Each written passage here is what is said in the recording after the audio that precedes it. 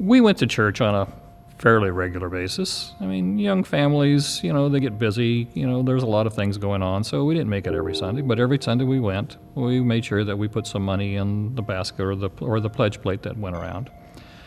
But we never did pledge.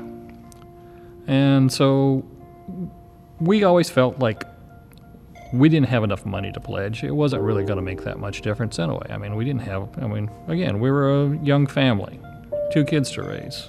And there were a lot of rich members that belonged to our church. I mean, like really, really rich members. So our little bit of pledge isn't going to make that much of a difference. But then one day we got a phone call from the Stewardship Committee, and they wanted to actually meet face-to-face to talk to people that hadn't pledged before. Much to my chagrin, my wife agreed that we should go ahead and talk to this person. He convinced us at that point in time that we should make a small pledge, and we did.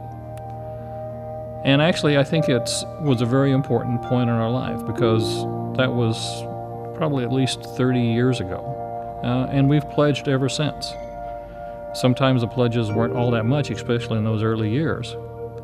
But we did start to pledge, and it became an important part of our church life. We felt that it was important.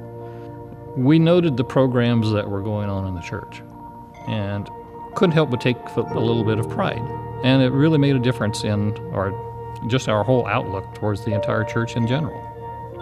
That's what I will encourage anybody who has not pledged so far or has not pledged in the past. Go ahead and start.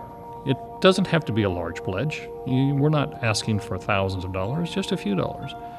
And as soon as you do, you'll find that you take a little bit more ownership in the programs that are going on in the church, a little bit more pride of everything, because this really does become your church, not just the church that you go to on an occasional Sunday or so.